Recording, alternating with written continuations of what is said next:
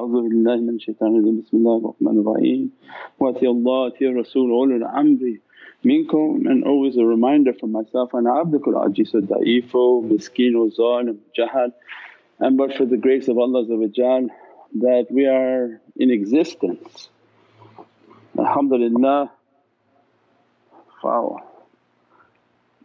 I think Surah Ar-Rahman, Rabb al-Mashariq wal-Magharib, Surah Ar-Rahman, what verse in Surah Ar-Rahman? Haji Shahid inshaAllah. Let's go into the flat earth. That many emails have come in to the question of the flat earth inshaAllah, and let's go into the reality inshaAllah. Surah Ar-Rahman.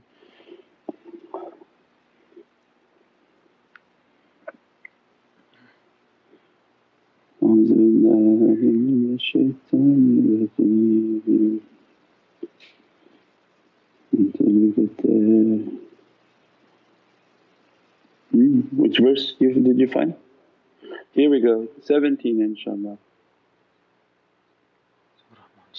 You can start by 16 and then go to 18, but it's verse 17 Surah Ar-Rahman inshaAllah. Surah Ar-Rahman 55, 116, 55, 16 to 18 inshaAllah. Surah 55.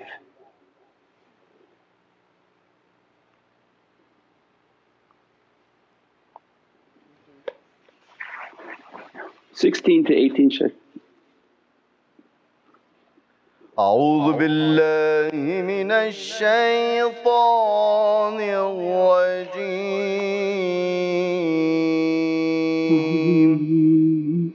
بسم الله الرحمن الرحيم.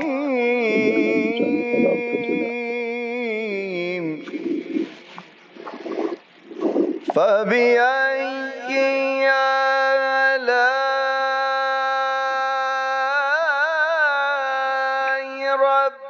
ربكما تكذبان. رب المشرقين ورب المغربين فبأي آلاء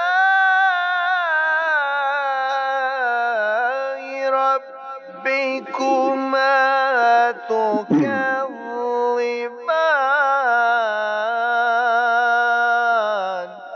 صدق الله العلي العظيم. MashaAllah, Sadaqallah al-Azim, wa barak Rasul al-Kareem, Ya Habib al-Azim. InshaAllah, the people keep coming and saying, is the earth flat? And this was a very old understanding, and with all this technology that has come out, how the fitna of Dajjal puts so much disinformation and confuse people, like warfare, that the first step of war is psychological, and whom holds an upper hand in psychological warfare can control what's happening in the event. And this is from teachings of Prophet, means that your first hit on somebody is psychological. And these are all the times of great deceit, that when someone comes to say the earth is flat and it's a horizon and all these things that they put out, is to make the person to question everything, truth and falsehood. Make the truth to be false and every false to be true. And these are the difficulties of deceit and the days of deceit. And alhamdulillah, Allah gave us Islam and the love of Sayyidina Muhammad like immense shining light. Wherever you bring Islam and Holy Qur'an and the love of Sayyidina Muhammad, it's a torch, sirajan muniran. The Prophet is a torch of light and guidance, that wherever you bring Sayyidina Siratul Mustaqeem, this torch and light illuminate every type of darkness and deceit. And deceit can't operate in the presence of light. That when Allah giving us through Holy Qur'an, Rabbul Mashriq wal Maghrib, that giving for us on our journey, I am the Lord of the rising sun. We don't have east and west, these are western words. Mashriq means I am the Lord of the rising sun and I am the Lord of Maghrib, so that you look forward. The sun that's rising, my lordship and power here, and then when you follow the sun and its course goes behind you, I am the Lord, my power, my izzah upon the sun that is setting behind you. So it means He's giving us now Allah a course and a direction that face that which is rising, you move onto that horizon and you'll begin to see the course of the sun is moving. Then Allah gives us in Surat Ar-Rahman, Mashariq wal Maqarib, I am the Lord of the two rising suns and the two setting. Why? To show us that this is a circle. It's not an exact circle but it's 360 degrees, and that when you move in Allah's way, that at every moment there's a sunrise. Because of the earth being a sphere and a circle, that as you move, for you is a sun and it's moving but the earth is also moving. So if you move in that direction and the earth is moving away, again you enter into a new area, there's going to be a sunrise. Because if you're moving fast towards the sunrise like a plane, some days you gain a day and lose a day. But as you're moving towards this sunrise, Allah says, as you reach that horizon you will see another sunrise. So, I am the Lord of two sunrise, and if you move again you'll see another sunrise. Means that every moment the sun is rising upon this earth and at every moment the sun is setting upon this earth. The perfection of salah is that at every moment in these 5 sections there's a Salatul Fajr on this earth, there's a Salatul Asr on this, the Salatul Zuhr upon this earth. Right? If we're praying Fajr now, 2 hours away they're coming into their sunrise, they're going to be paying Fajr. 4 hours from them away for example, they'll be paying Fajr. Because the earth is moving and it's a circle, and at every moment somebody is praying Fajr upon this earth. At every moment somebody is praying Salatul Zuhr upon this earth. At every moment somebody is praying Salatul Asr upon this earth. And at every moment there's a Maghrib in which the sun is setting and the illumination of the moon is now rising. So it means these are immense realities that the fitna comes out to take away from something much greater, and that's the secret of the circle. That every energy when it loses its mass it becomes a circle, and the holiness of the circle and the reality of ourselves that Allah wants us to understand from the reality of the circle. Because the circle, it's a nuqt. So we say all Qur'an, all Holy Qur'an is in 30 juz its power. For us just to even understand the power of Holy Qur'an in 30 juz. This power of 30 juz can be found in 7 verses of Surah Fatiha.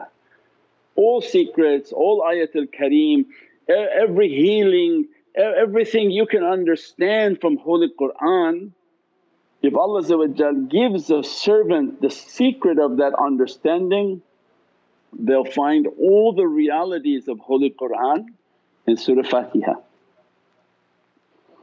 All of the secrets of Surah Al-Fatiha, that's why if you recite Surah Al-Fatiha 7 times, you have the ajr of reading the whole of Qur'an because of the strength and the power of what it contains.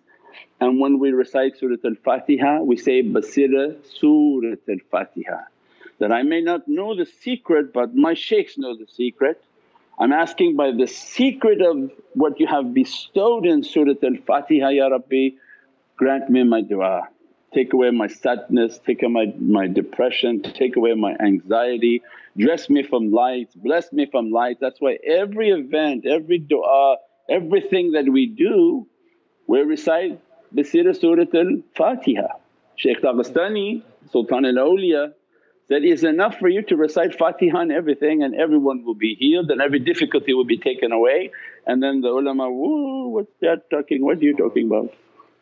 Because they didn't understand that all the Qur'an is in Surah Fatiha.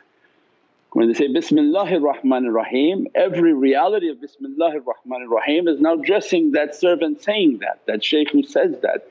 Walhamdulillahi Rabbil Alameen is being dressed by all the realities of what Allah created from alhamdulillah and gave the title of Rabbil Alameen, that He's created to make hamd of Allah, rahmatan lil alameen, and His rububiyyah and lordship is supreme. All these realities in Fatiha, all of Surat Al-Fatiha in Bismillahir Rahmanir Rahim, all of Bismillahir Rahmanir Rahim in Ba. So ulul Bab, they are the servants of the Ba, and Allah give them the secret of the Ba within their heart. They are the servants of that reality. And that Ba and the Ba has a nuqt under it, and all the power of that Ba is in the reality of that nuqt, that dot. So then we begin to understand now the opening. Nuqt, what's our knot on the nuqt? Nuqt, we have a knot on the nuqt.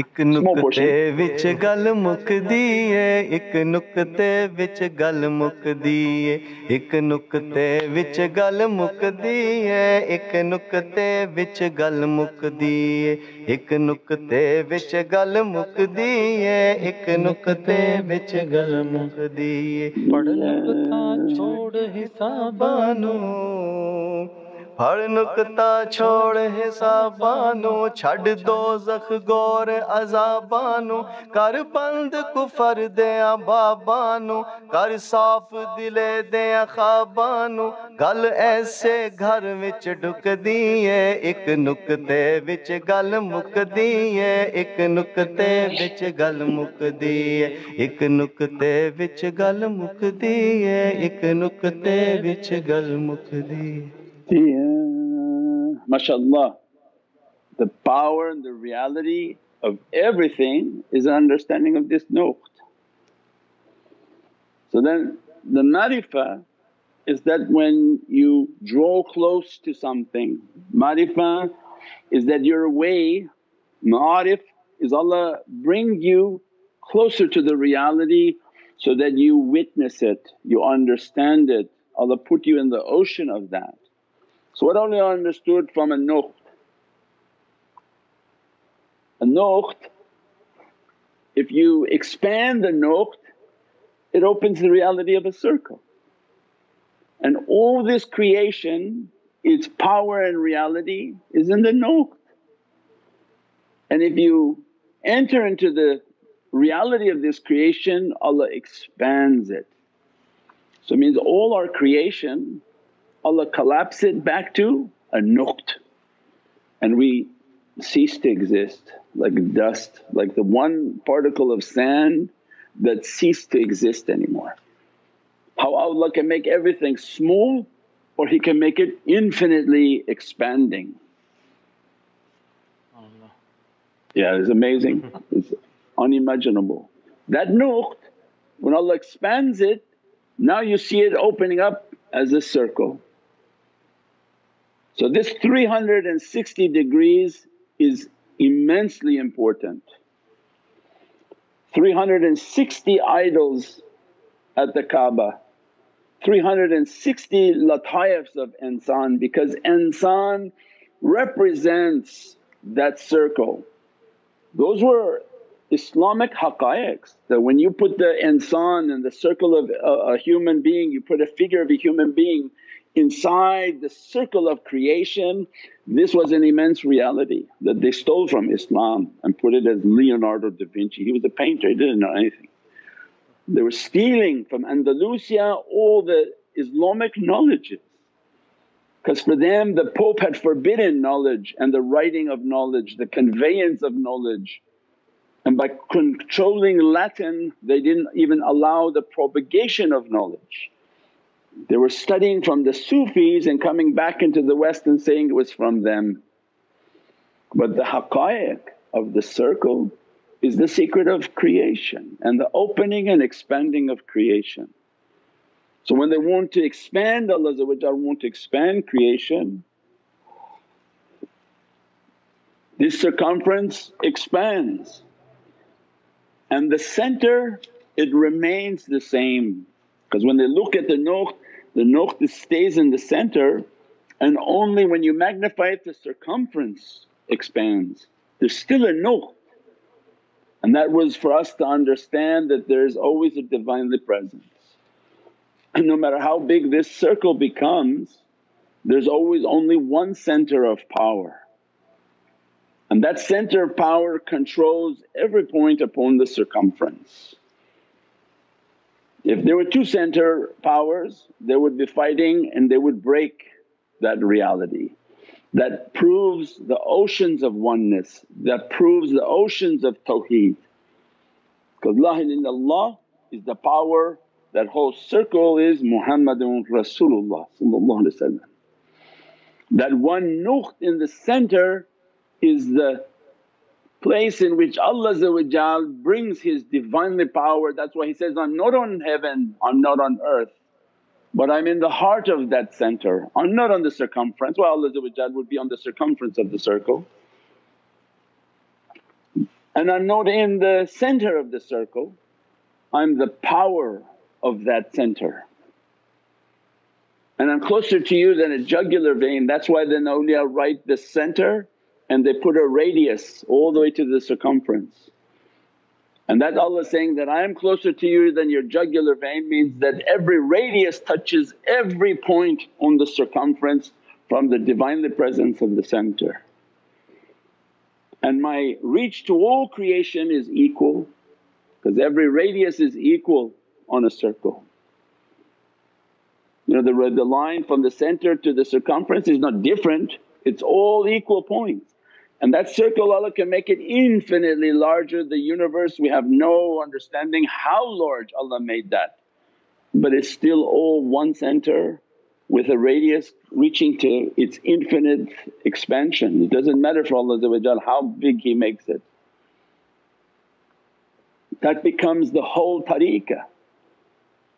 Means the knowledges of tariqah, ilmu Shari'ah is the knowledge of the circumference.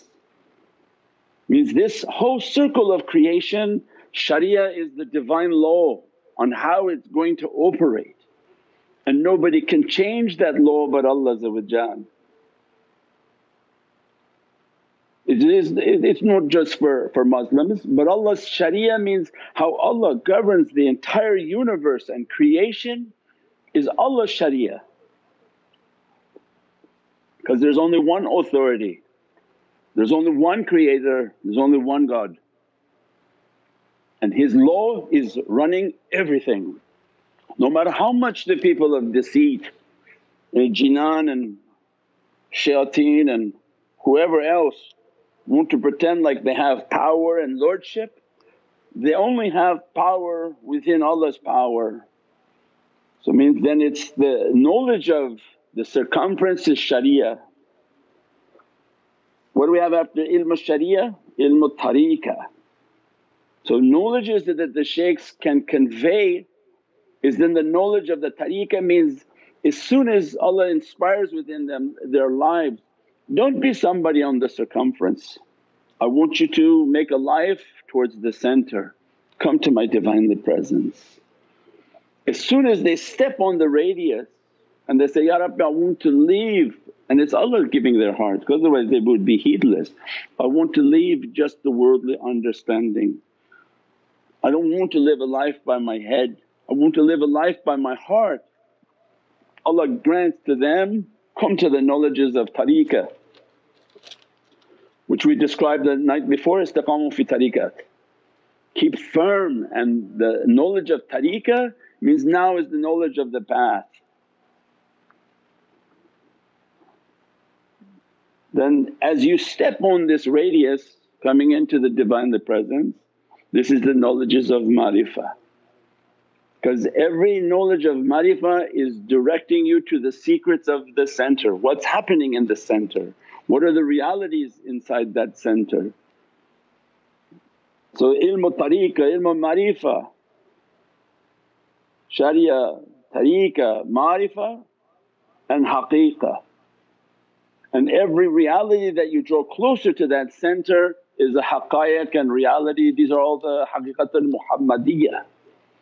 So that's when we say secrets, secrets, secrets, all the videos say secrets because these are all the haqqaiqs. This is not knowledges of the outer circumference of how the dunya is supposed to operate. These are the knowledges of that radius, and these are connected to the heart of Sayyidina Muhammad from Warith al-Muhammadiyya, the inheritors of Sayyidina Muhammad.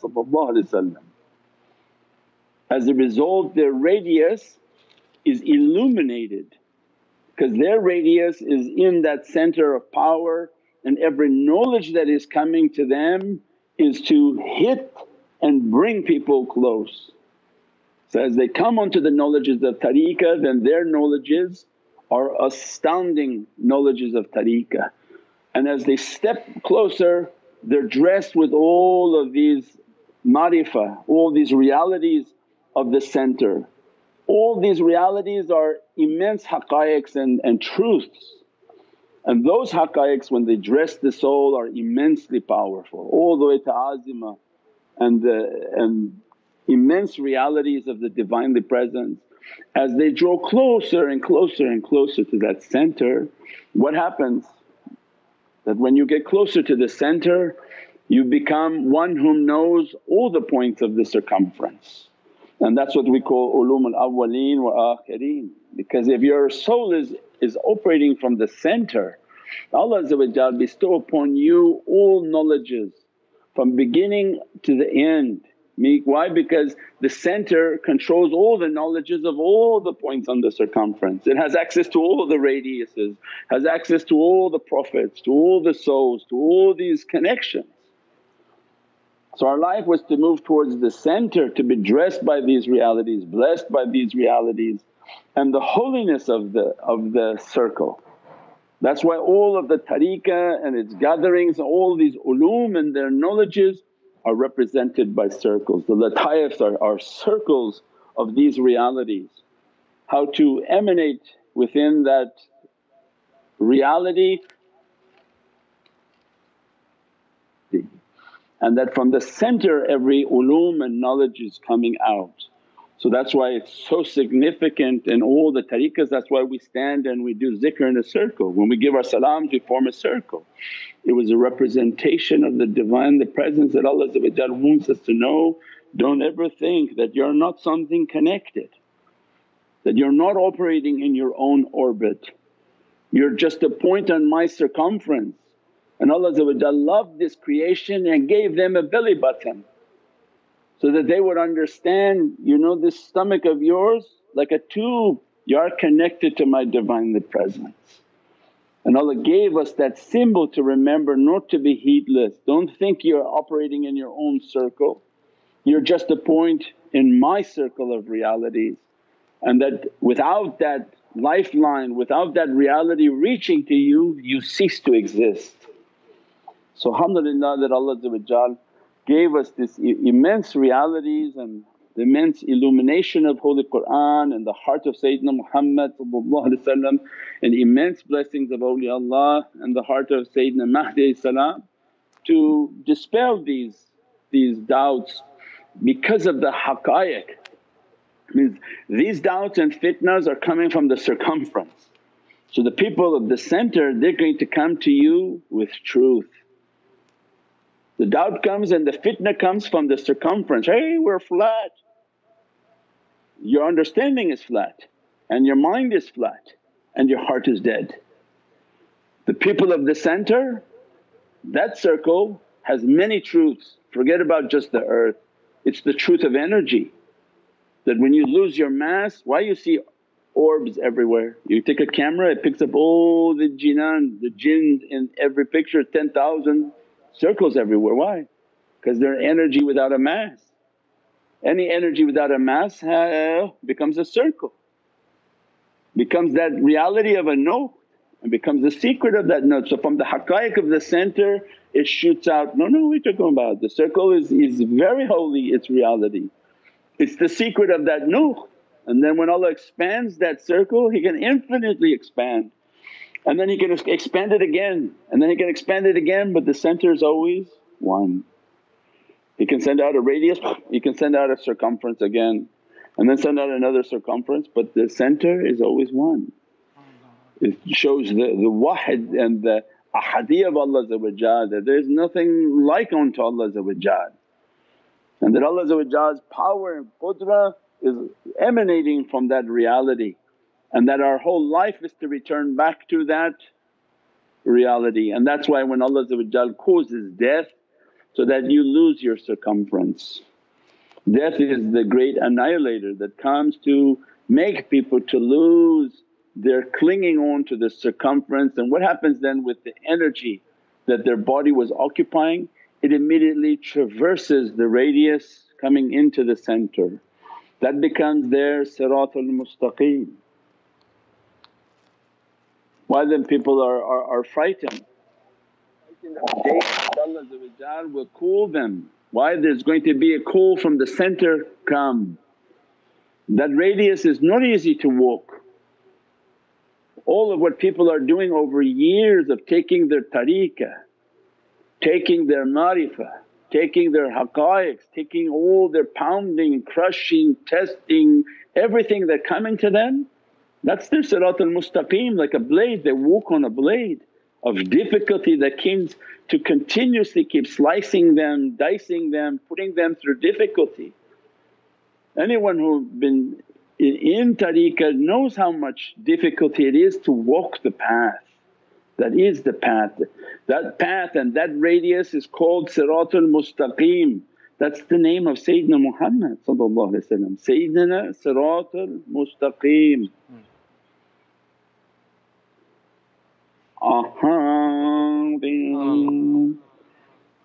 The path, the tariq is to take a path towards the heart of Sayyidina Muhammad. He is our our radius. So it means that all these difficulties, then Allah describes Yawmul Mashar because they didn't take it. That you're going to face one day when the center calls you, when your circumference collapses, your dunya collapses, your body is no longer. Well, this energy it can't stay on the circumference, it has to now move. It has to come and pass the radius because it has to go towards the center. It has to reach back to where it came from. It came from the center for an experience on the circumference, and when the mass of it dies it goes back into the center. So no, we are not flat. These are all immense realities for the heart and every illuminations that Allah want to grant to that. Now they said even Mawlana Shaykh described, no, the earth is not even what they describe, because this world of deceit, that the Arabian desert and the Kaaba is above the equator. because all fitna is below the equator. So because they didn't want to show the continent of Africa as supreme, because the map is made by very white people who wanted to show their supremacy. So they even put deceit onto the globe, because the globe is a circle. If Kaaba is above and they say, no, no, no, we don't want Africa and Kaaba, all these people in Africa and those Muhammadans, let's flip the globe like this and they put themselves on top. And they made their countries that they want bigger. So you Google, what does a real globe look like? And imagine the amount of deceit that they changed all the shapes of these continents to show which ones they were bigger. They made all the European continents to be big because we're European, and the continents with other coloured people and different people, we made their continents to be small. We put the ones we don't like on the bottom and we put our continent on top. All that deceit, and they still do it with their satellites and their images, and every picture they put out they have an agreed upon image of what the map will look like and it changes it. But that's not the image of the map. When they see the image of the map, really when it's not filtered and it's coming from space, the continents are completely different sizes. African continent is immense in its size and they don't want to show that. European continents are minute and tiny, but they want to show their supremacy, so they make their continents big. So that's the deceit on the actual dunya globe. Forget about its understanding and its realities and all that it represents. The earth represents the understanding of men and understands insan. The moon represents awliyaullah and the sun represents Sayyidina Muhammad Divinely light that Allah is shining upon humanity. And the earth and insan they are in need. They need the sun that make them to be rushed, to make them to be ripened, to make them to be sweetened. At the same time Allah made them to be in need of the moon.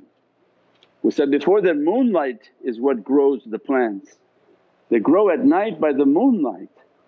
The moon has an immense effect on earth. So Allah said, what do you think about then these awliya and these saints? By the light that they reflect from the sun that you don't see, they make things grow upon the earth, they illuminate the souls of people, they send lights and knowledges to make humanity to be raised. As a result, and when the sun comes, it comes to make them to be rushed and to be sweetened. So the earth, the sun and the moon are all just examples of our spirituality and our reality, in which Allah says, you are in need. Because why talk about one when Allah says, I'll talk about the whole of you, because all of you are on earth. Don't you and the earth, don't you make tawaf? Don't you make hajj? You say, yes we do. We are forced to make a tawaf around the sun. You want it, you don't want it, Allah didn't care. That's why Allah says, they planned but I already planned better. You're making hajj around the light of the sun, which is a Muhammadan reality and Allah is in the heart of that reality. You're being nourished by awliya, you like it, you don't? Don't you need the moonlight? People become crazy on a full moon. Why? Same reason they become crazy around shaykhs. They become the worst character, they're good to all non-believers all their life. As soon as they come in the presence of a shaykh they're cursing, yelling, screaming, because their demonic lights are affected by the shaykh. They go crazy around the shaykhs, they go crazy around the videos and the talks. Why? Because it's like the full moon. What happens on a full moon? Ask any police and you'll see all the crimes that are increasing. Ask any doctor, all the ERs are filled. Why? Because the light that's coming from the sun is coming in full force reflection upon the earth. That light burns shayateen, make them to go crazy. If the light of the moon can do that, imagine what the light of وَلَقَدْ كَرَمْنَا بَنِي Adam, the one whom Allah made that person from his hands and blew from his nafas into their soul. What kind of great creation is that Allah dressed and blessed with all that details. I made you from my hands means what type of nazar I put upon you to make you, and I blew into you of my nafas. Allah didn't describe that for the moon. So they show you on the horizon, look at the azimat of this moon, look at all the realities that this moon has. But the true magnificence is when what Allah has put into insan, because of His love for that creation and the secret that they carry. InshaAllah give us more and more understanding of these realities. Bi hurmati Muhammadin Mustafa wa basira Surat al-Fatiha.